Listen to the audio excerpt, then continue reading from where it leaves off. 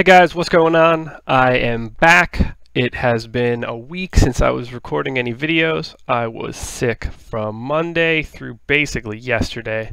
It started to taper off around Friday, Saturday. At some point in time, I'm probably going to need to cough or sniffle. I'm going to try to get on mute before I do that because I know nobody wants to hear it. But otherwise, I'm feeling pretty good, and I wanted to get back into putting out a video. So we've got Monday's slate here. 3-game slate. It's not really an interesting setup. Hawks and Celtics, Suns and Nets, Warriors and Heat. If we take a look at the Vegas lines, it's easiest to look at it on Fantasy Labs section for the Vegas ratings. We've got the Warriors with the highest implied total, 121, huge favorites against the Heat. And we've got the Suns and Nets in a battle of two awful teams, but great for fantasy purposes in a way. We'll get to that later. The Celtics, 8-point favorites against the Hawks, and then you have the Heat and the Hawks, particularly the Hawks at the bottom of this spectrum. They are a team that I'm going to be actively avoiding in any lineups as much as I can. But, you know, sometimes you run out of choices when it's only 3 games. So first team we're looking at actually is the Hawks.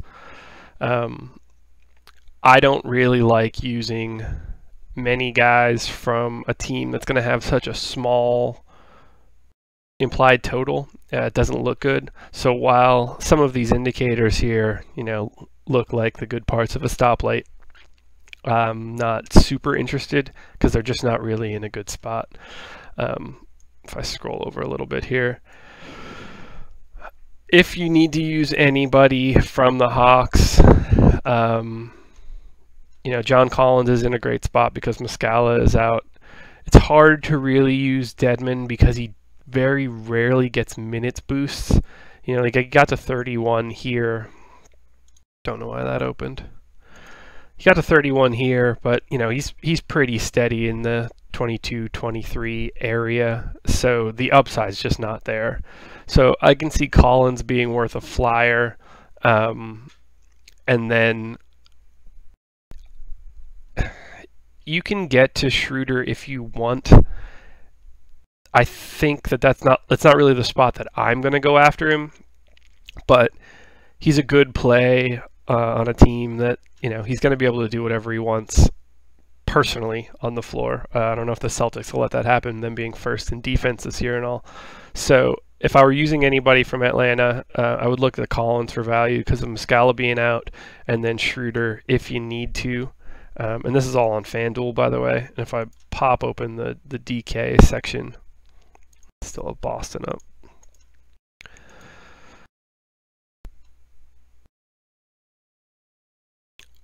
I'd say Collins again. You can make a case for Luke Babbitt, especially on DK at only 3,400. And he's probably worth like a low-level punt on FanDuel just because of the 3-game slate. But DK especially with, you know, dual eligibility, lots of different options, he could be a piece for you where it makes lineup construction a little bit better across the board, just being so cheap and knowing that he's going to get an ass load of minutes, you know, sort of by default. Played 42 minutes in the last one. They're running a short rotation, and if these guys aren't going to be, if they don't have enough bodies, you know, it's just going to be the way that it is. You know, Schroeder again is fine on DK, but I would say that the spot would probably be Babbitt on DK, and Collins would be my standard guy. But otherwise, just don't pay attention to the Hawks. With that said, they'll probably beat the Celtics by 30. NBA is weird this year. Top to Boston.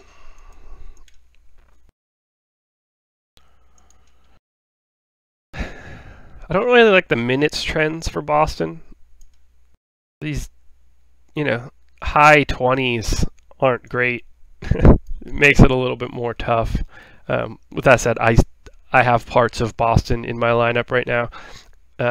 Not to spoiler alert, this is my placeholder right now. It will not be my lineup when we lock. I've got a lot of salary left, But these are the spots that I felt pretty comfortable. I just couldn't seem to figure out, what my next upgrade point was. So I'm hoping that some sort of news comes out that allows me to start some pivots. But right now, I've got Jalen and Horford in my lineup. So obviously, I like those two spots. I don't really like the idea of using Whiteside tonight against the Warriors. And I think Horford's probably the safest bet for me in cash, although I do want to see some news on if his ankle's messed up or not. I doubt that it is anything that I need to worry about. But for right now, I've got Horford locked in on my center spot. And then Jaylen Brown just seemed to fit. The ranges right now on small forward were kind of weird. If I pop that open here. I have $1,400 extra dollars, but everybody is just packed in this area. So the only thing that I'm going to do with Jaylen Brown is bump up to somebody I don't like as much, whether it's Damari Carroll or TJ Warren, who obviously has bigger upside, but who the hell knows with him at this point. So right now I've got Jaylen locked in with Durant, who we'll get to in a bit. But I think a lot of the Celtics are in pretty good spots here. I think Kyrie is a reasonable play. 95 is pretty expensive. He needs to get to 47 to hit 5x. He's steady, and that's all really you can ask for. But I think I see more value at point guard tonight than grabbing any of the high end. Tatum's fine. Rozier's fine if you need a punt. 3,700 on Fanduel is pretty nice. But it's only nice when he's getting the 23 plus minutes. Although I say that, and in 18 minutes and 19 minutes he popped what he needed. So, maybe just ignore me. But he's right there on the precipice of getting enough minutes where that 37 is just outlandish. So it could be a good fit for you if you have a low amount of salary left over on that second shooting guard spot. But ultimately, Celtics are in a good spot. Don't be afraid to use some of these guys. Now, this is going to be the game that has everybody. I could imagine that the ownership rates here, this is going to be the chalkiest spot. And congratulations if you're the guy that figures out which one of the guys in the muck of these two teams hit, because it's just a lot of 25-minute a game, $4,500 slop. So it's a dice roll, which sucks because it's such a great game from a Vegas standpoint. But right now, I've got a lot of this game. I've got Tyler Ulis, I've got Russell, I've got Booker, I've got Rondé Hollis-Jefferson, and I've got Bender. We can talk about the Suns pieces right now. I liked Ulis more than I liked James just because of price. Ulis got 28 minutes in the last one, didn't perform. But I like that sort of minutes trend for him. I'm hoping that it continues, but who the hell knows? These teams are just playing so many guys for so little time. Same sort of situation for Bender. I just like him more because of the price. And, needing to get these two guys to 40 total between Ulis and Bender. I don't... Like, one of these guys can get 35 and the other could get 5, and it wouldn't exactly shock me. They're not very good. But it's a good spot. Booker, I can't imagine not having him tonight. It's just the perfect spot for him. I'm sure he'll lay an egg, but it probably won't matter in a cash game because his ownership is going to be through the roof. I very rarely trust Suns centers, but I think Tyson Chandler is worth a peek. But you're betting on blocks, defensive type stats. It's not like he's going to fill the stat sheet. I don't really have much of a problem with any picks from Phoenix across the board, just because it's a crapshoot. I like the lower dollar guys for this team because they're getting the minutes. And I mean, minutes are as valuable as anything else in this game. And by this game, I mean daily fantasy, not this particular game. If you like TJ Warren, go for it. I'm just tired of being on the wrong side of TJ Warren. It's great when you're on the right side. It's awful when you're on the wrong side. And he's one or the other every single time. It's amazing. So load up on Suns. Bounce to Brooklyn.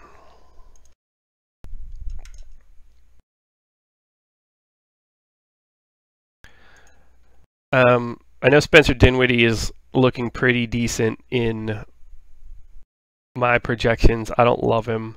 Like I said, I do have Russell and I do have Rondae Hollis-Jefferson. Just both good spots. Hollis-Jefferson coming off a 37-minute, 37-point game, coming off a 31 and 37-point game. He's hot. I can't see how the Suns are the type of team that are going to cool him off. So, you know, here comes 10 or something stupid. And then Russell, 8,000 is pretty expensive, but I'll take it. Karis LeVert's probably worth a look on DK just from his price. So I would probably give that a little bit of a peek. The rest of these guys, if you think that tonight's the Joe Harris night or the Allen Crabbe night, or the, even the Spencer Dinwiddie night, go for it. These guys are so up and down that it's hard for me to say. That's why I feel pretty comfortable with Russell and with Hollis-Jefferson.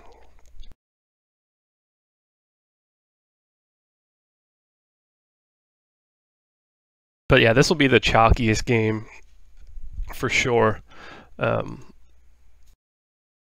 Although, the Warriors and Heat might have something to say about that. But this feels like the safest bet. There's just a lot of variability in the players themselves. Now finally, let's take a quick look at Golden State and Miami. I'd love to pull more from this game, but 16-point spread is terrifying. As of right now, I'm assuming that Waiters is out as well, so that's what sort of opens up some stuff for the Heat. So right off the bat, I went Durant, and it's mostly because of this situation. If I don't take Durant, or if someone's not taking Durant, and I definitely wanted to have some piece of Golden State just because of how much bigger their implied total is. They've got the 121, and they're just a little bit over the Suns and Nets game, but I mean that's 15 points more than the Celtics and the Heat, and I mean it's like they get to play an extra quarter compared to the Hawks. They're just bad. Hawks are just bad. So Durant is 4,300 more than the next most expensive small forward. So if I'm not paying up for Durant there, I'm rolling the dice and trying to figure out who of TJ Warren, DeMarre Carroll, Taurean Prince, Jaylen Brown, Josh Richardson, Crabbe, maybe Iguodala if you want to get into that. I'm rolling the dice on those guys to figure out who are the two that are going to hit. I feel a lot more comfortable in just assuming that Durant is going to have a relatively decent game. 44 is what I have him projected at now. Obviously, I want him to go for more than that, but who knows how this game shakes out. All I know is that's not a spot where I want to just start rolling the dice. I'll take the guarantee, so to speak, on Durant. It's just not the right setup of small forwards to go any other direction, in my opinion. I took a look at Curry. Now that he's up to 10, that's scary. But look, if you want to roll out something in the Curry, Thompson, Durant, Draymond group, I think that's pretty reasonable. Like I said, I'm going Durant. I think Draymond's probably worth a good look on DK, just because of the roster construction. I probably wouldn't touch Clay on DK. So I would probably, if I'm on DK, I would probably focus either Curry, Durant, or Draymond. But Durant for me is the hands down, must own, and his ownership again will be through the roof. Finally, we'll take a look at the Heat. And like I said, I am anticipating Waiters not playing. I think he's home for the birth of his son or daughter, whatever. Who knows? I'm probably getting the pronoun wrong. So he missed the last game. Wayne got a ton of minutes, and I've got him at 25 for the night. And then Tyler Johnson ended up getting 33 minutes. I've got him at 28. I love Tyler Johnson for tonight. I think that's a really good spot, especially at 3,900. So the only sort of issue with using the Heat is that they have the second lowest implied total. But again, it's a 3-game slate, and they're so much higher than the Hawks. It's better to just ignore the Hawks and treat it like a 5-team slate. So I think a lot of the guards and wings for Miami are probably in the best spot. It's not sorted the way that I would want it to be. That looks a little bit better. So I think Dragic looks okay. I like Tyler Johnson a lot, especially on Fanduel. If you want to play Wayne for min salary, I think that is certainly worth a look. He's going to be bombing, I would imagine. So I think Wayne looks good on either site. Justice Winslow, whatever. As a Duke fan, I'm sad that he's not good, but it's not important. Josh Richardson, I think that looks fine. He's going to get the minutes. It's all about the return. He'll need 24 on FanDuel to hit 5x. He's had 29, 24, then he had the stinker there. I think my mouse is double clicking on me. Need a new mouse. Yeah, so I'm good here, I'm good here, I'm good here, I'm good here. They'll probably play Olynyk off the floor, so maybe James Johnson can get a little extra run. And then I'm super wary of Whiteside for tonight. It scares me a lot. I know he went pretty ham in his last one, but 24 minutes and 25 points, 26 minutes, 34. You need him to hit 43.5 to hit 5x for tonight.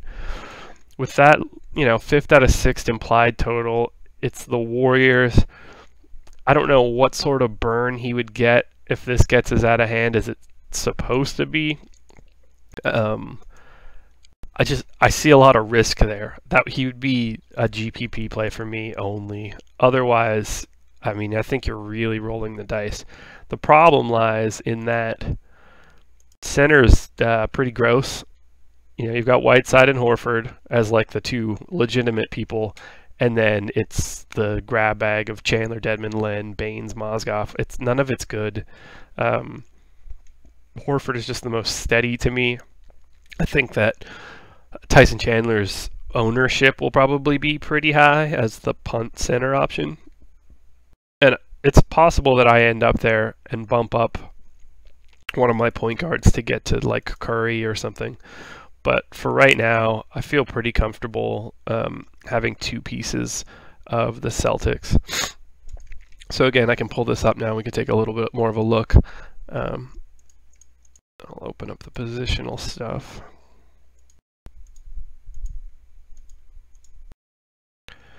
So off the bat, point guards, I've got Tyler Ulis and Tyler Johnson, so Team Tyler at point guard, which is probably the dumbest thing I've ever said. They're just value plays. I think Tyler Johnson gets a bunch of minutes if Waiters isn't playing. Now keep in mind, if it comes out that Waiters is done hanging out with his new kid and is coming back to play, I probably won't be running out Tyler Johnson. I don't really know what that pivot would be as of yet, but I assume that Waiters is going to miss another one. So I'm eschewing the top level point guards here. Could come back to bite me. I feel pretty confident in it now. And again, I need to use at least a chunk of this 1,400 that I have left remaining. Shooting guards, Booker and Russell. I don't really see many options otherwise, unless you know something I don't on Clay tonight. But I mean, Booker and Russell, top 2 shooting guards, and they, you know, I know they're going against each other. I don't get the sense that they're going to be going against each other in any of the ways that super matter to me. They don't strike me as I don't get the sense that they're going to be jostling for rebounds. I think they're just going to be bombs away, you know, trying to bury threes in each other's faces, which is perfect for fantasy as far as I'm concerned. Small forward, we got Durant, we've got Jaylen Brown. Jaylen Brown, to me, you know, that could really be any insert small forward here. I'd love to be able to pay up and get a $7,100 small forward. It just doesn't exist tonight. So right now, Jaylen is the best of the worst in terms of everybody in this middle tier. There's no telling. I could end up on TJ Warren. I could end up on Josh Richardson. I could end up, who knows. That's the spot I don't like the most, but I do want to have, you know, I don't mind having 2 pieces of Boston tonight. Then power forward is Hollis Jefferson, which I really like.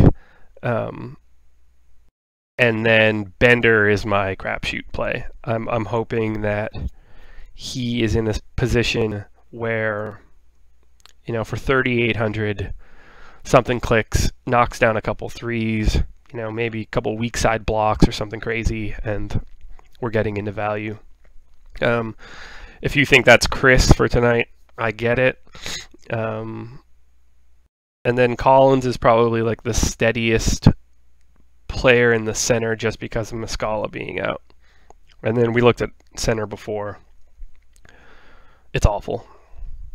So yeah, that's my placeholder right now. And with this 3-game slate, you know, their options are pretty limited. So that's it for me. I'd love for you to subscribe, like the video, and I'll see you guys later.